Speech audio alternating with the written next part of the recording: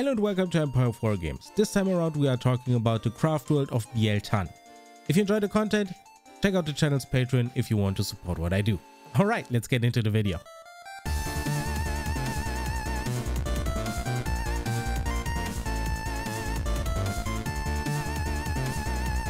Alright, so Biel-Tan's Craftworld attribute is called Swordwind, and it says each time a unit with this attribute advances or makes a battle focus move, treat a roll of 1 or 2 as a 3 instead, and each time a unit with this attribute is selected to shoot or fight, you can reroll 1 hit roll when resolving that unit's attack.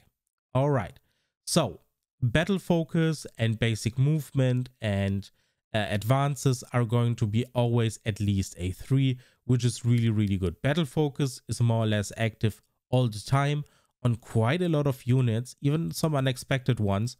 So I really think battle focus is going to be very relevant, and guaranteeing a 3 is definitely a nice one to pop out of cover and back in maybe. So yeah, this one actually good. I think people are going to underestimate this one. The second one, each time you attack with a unit, you get to reroll 1 hit roll. I think this is weaker than rerolling 1 wound roll personally, and rerolling 1 wound roll is accessible via the Ultve Craftworld attributes.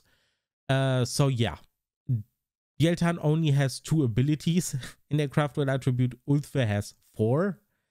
So yeah, I'm not sure what the thinking there was. Generally speaking, of course, Ultve has a lot of weaker ones, I would say. But yeah, battle focus, the battle focus thing is what you should be focusing on here. Guaranteeing a 3 definitely makes Biel-Tan really fast, especially their infantry, especially their banshees and so on. So yeah, this one seems to be strong. Alright, next up we have the Warlord trait Natural Leader. In your command phase you can select 1 friendly Biel-Tan core unit within 6 inches of the Warlord. Until the end of the turn, each time a model in that unit makes an attack, you can reroll the hit roll. This is basically the chapter master rule. It is always good, it's always going to be good. If you look at the Craftworld attribute of Biel-Tan, you obviously can reroll 1 hit roll each time a unit attacks, no matter what. It's army wide, so it doesn't stack up as nicely as, a reroll to wound rolls. But you have some units that you just want to hit no matter what, and if they are core, you're placing your Warlord next to them and you're rerolling everything. I really like this one. This is going to be used unless the other Warlord traits are insanely strong. So yeah, the Warlord trait is actually A+. Next up we have the Relic, the Spirit Stone of Anath-Lan. It reads Biel-Tan Psyker model only, and the bearer knows 1 additional psychic power from their chosen discipline, so no restrictions here, which is nice. And once per psychic phase, you can reroll 1 psychic test taken for the bearer. Both really good. I prefer this one compared to the Ultve one. And yeah, I just think this one is going to be really strong. You are going to run Farseers most likely, or any type of psyker, and having access to this one will be nice. There's really nothing more to say about this one. It's just straight up solid. And last but not least, we have the Craftworld stratagem, Wrath of the Shrines, for 1 CP. Use the stratagem in your shooting phase or the fight phase when a Biel-Tan aspect warrior unit from your army is selected to shoot or fight. Until the end of the phase, each time a model in that unit makes an attack, an unmodified hit roll of 6 scores 1 additional hit.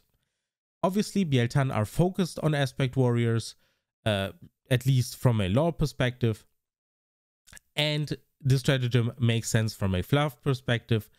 I'm not sure the volume of attacks of most Craftworlds. I think especially Striking Scorpions and Banshees have a very high volume of attacks, so scoring additional hits on these is going to be very strong.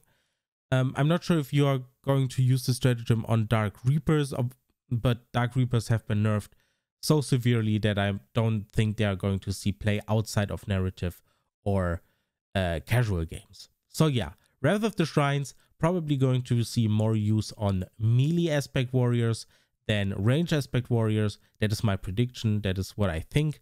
But yeah, all in all, the stratagem seems fine, but nothing mind-blowing.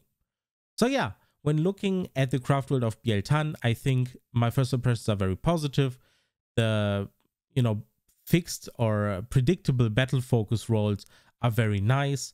the Relic and the Warlord trait are both very strong and are probably going to see use a lot. And the stratagem is fine. I don't think it's going to be anything you are going to cast every single turn, but it will see niche use cases. All in all, I think Biel-Tan is one of the stronger craft worlds, and I'm excited to see what people can conjure up when it comes to lists focusing on the Biel-Tan craft world. Alright, I hope this was insightful. If you enjoy what I do, consider checking out the channel's Patreon to support what I do. Alright, I see you in the next one. Bye bye.